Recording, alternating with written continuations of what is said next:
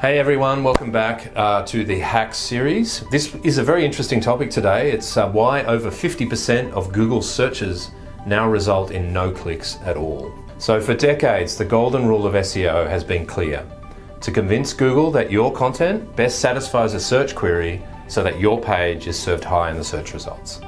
When this happens, often enough, you get click-throughs and free traffic to your website. But what if Google now doesn't need your content so much?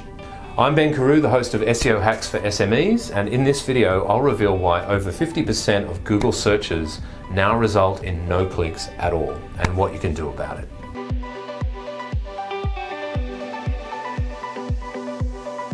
Over the last few years, you may have noticed how Google has changed the look and feel of the search engine results page. Nowadays, users often see rich listings, knowledge panels, carousels, other types of what we call rich snippets.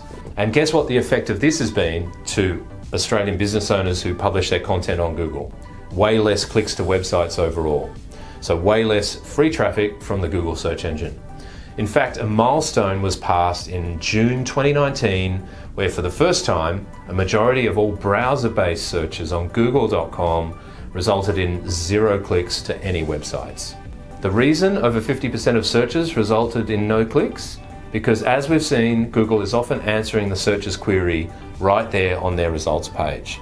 There's no need to click to a website and get lost in a new set of pages and navigation challenges.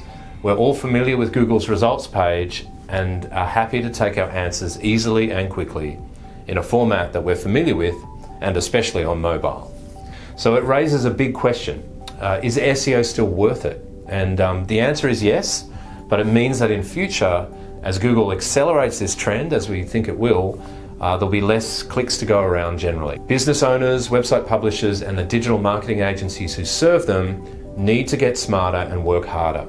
If your traffic for particular keywords has already been reduced by a knowledge pack or rich snippet, here are a few tactics you can try to take back that traffic that Google has claimed for itself. So number one, go for a long tail version of that search query that's not yet affected, and check the results page to see if there's a carousel on it. Number two, create a video and hijack the Google video carousel. Mostly that means YouTube.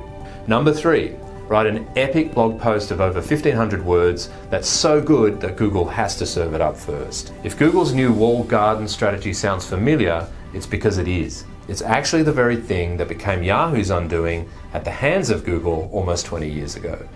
In fact, SEO guru Rand Fishkin reckons by trying to keep users on its own results and web properties for as long as possible, Google has essentially broken an implicit pact it has always had with web publishers.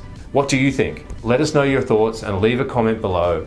And if you want to get more hacks delivered to your inbox, don't forget to subscribe as well. See you later.